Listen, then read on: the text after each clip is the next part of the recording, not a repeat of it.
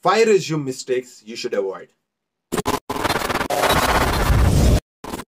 Hello, I'm Santhosh Nimmani. I'm India's first proud introverts career mentor.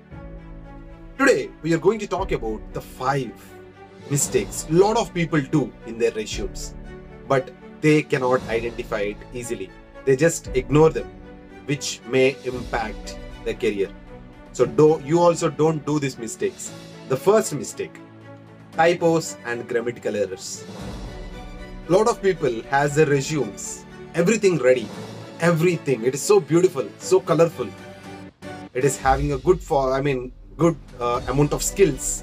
Everything is good, but the first spelling which they wrote about a skill is wrong, or there is a sentence which is wrongly written over there. It can be tense or it can be anything, which makes a lot of impact. I'm telling you guys, this mistake I made when I was changing my job, but I covered it up at that moment because the typo error is there. I have covered it up for the next interview, but interviewer pinpointed that point. He asked me, what is this? Why you have written this statement? This statement is wrong. He actually marked it with the pen, and I felt so bad at that moment. And even I felt so tensed because I know that, because that also make my impression low with the interviewer. So there are a lot of mistakes which are, I think I'm sharing a lot of mistakes as such on the screen. And always use a website. It can be Grammarly. Grammarly, I always suggest a lot of people, which is for free. You can check regarding the spellings. Mostly it will tell about the tenses as well. Hemingway is one more.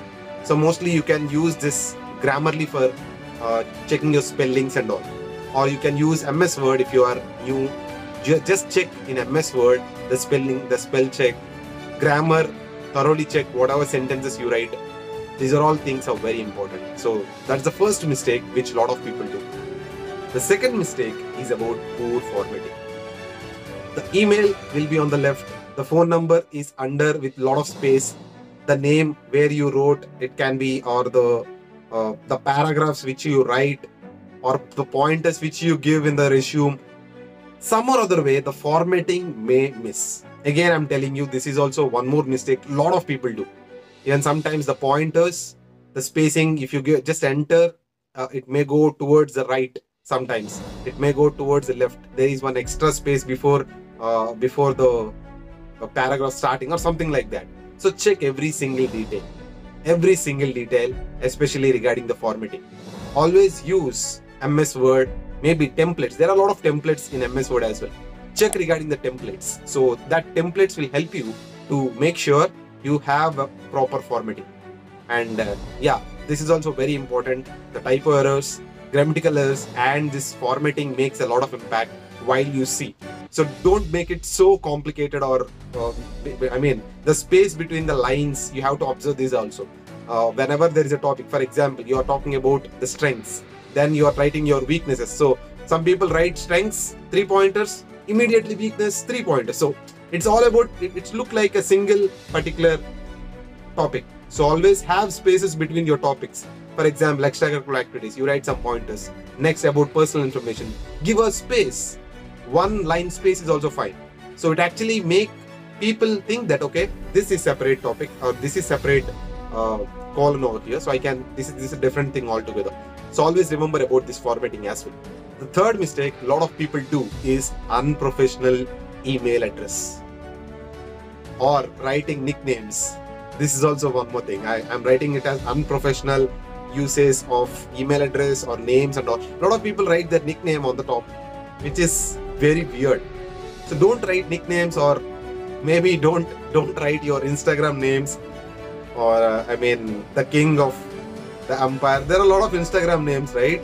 Dad's Little Prince. Not like that.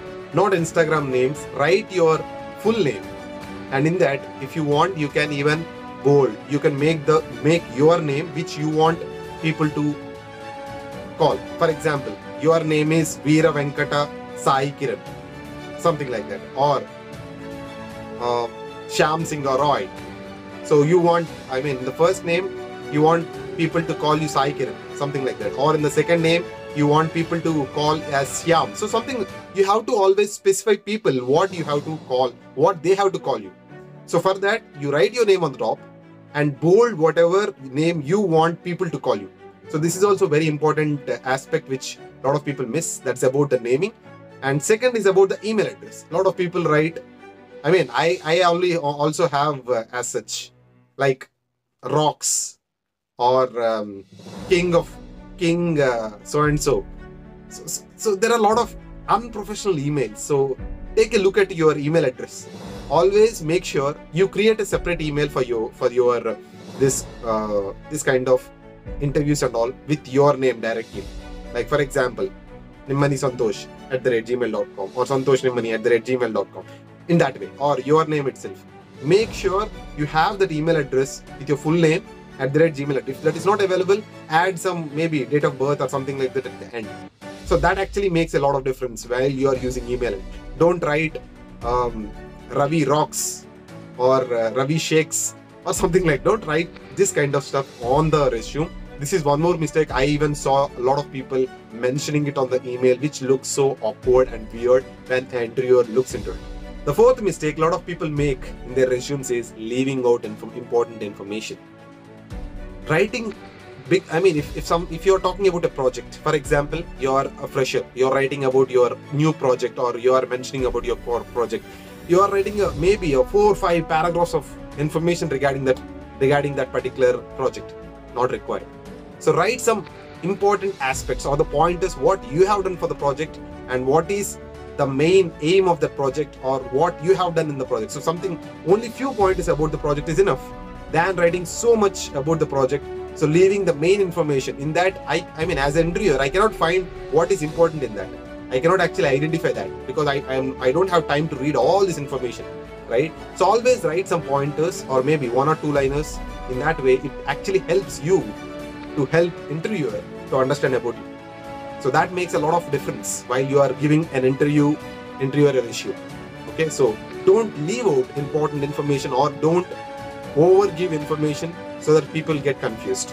This is also one more aspect. The fifth mistake a lot of people make, and this is one of the most common and favorite one for me, that is about using the same application for all the jobs. A lot of people do this mistake because they feel that it's okay, I mean, I don't have time to edit my resume or and all. No guys, everything will be clearly visible when you go for an interview because you are tensed maybe. But interviewers, I mean, I have interviewed around 500 plus people till date. So I know because I'm not tensed. I mean, I was sitting, it's my job. I will obviously observe. So you may go to a support role or some admin role, something like that, and you are talking about some mechanical thing over there. Or you are going for a software job and you are talking about something else, or some management related roles. So which actually makes lot of chaos, and people think that okay, this guy actually using the same resume for everything. So always, first of all, before going for an interview, know about the role, know about the job description. Accordingly, you have to adjust your resume. Maybe you have to move your columns from here and there. If you are going for a technical job interview, you can pull this technical section on the top. If you're going for a managerial specific job, or you're going for a support role, so according to that, you have to mention your experience in your resume.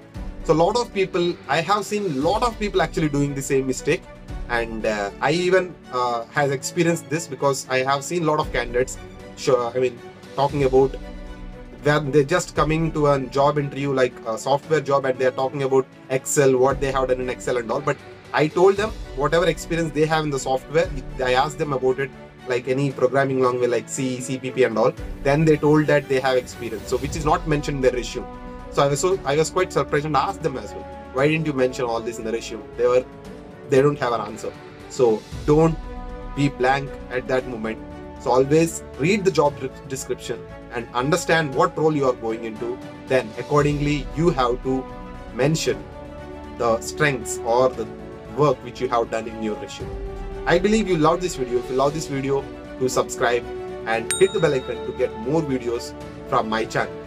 And if you love this video, you can share it to someone so that they will also get some information from this and they will also get some help from this video. And thank you so much for being along with me, and thank you so much for all your love. I will be again meeting you in the next video.